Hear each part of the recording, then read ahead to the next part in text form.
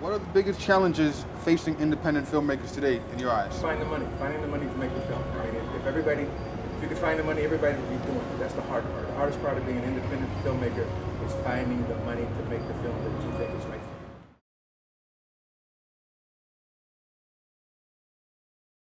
you. Well, this business is not like any other business. If you bring something to the table, you can get something. If you come with your hand out, upside down, and expecting somebody to put something in it for you, it ain't gonna happen. So you have to come with something that's extraordinary, something that's different, something that's unique.